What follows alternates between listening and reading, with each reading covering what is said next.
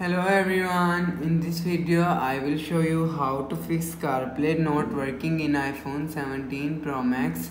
So let's start the video. First of all, go to app library. Now here click on utilities folder. Now here click on settings app. Now here scroll down, click on general. Now here click on software update.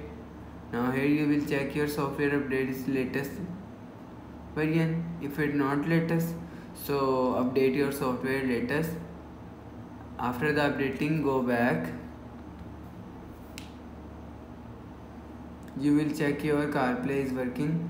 If it not working, so connect your CarPlay is different car. So you will check your CarPlay is working. If it's still not working, so again click on settings. Now in settings, click on general. Now here scroll down last, click on transfer or reset iPhone. Click on reset all setting. Enter your phone key. Reset all setting. It's just reset all setting, it's not delete your phone memory. After the restarting, go back and you will check your CarPlay is working.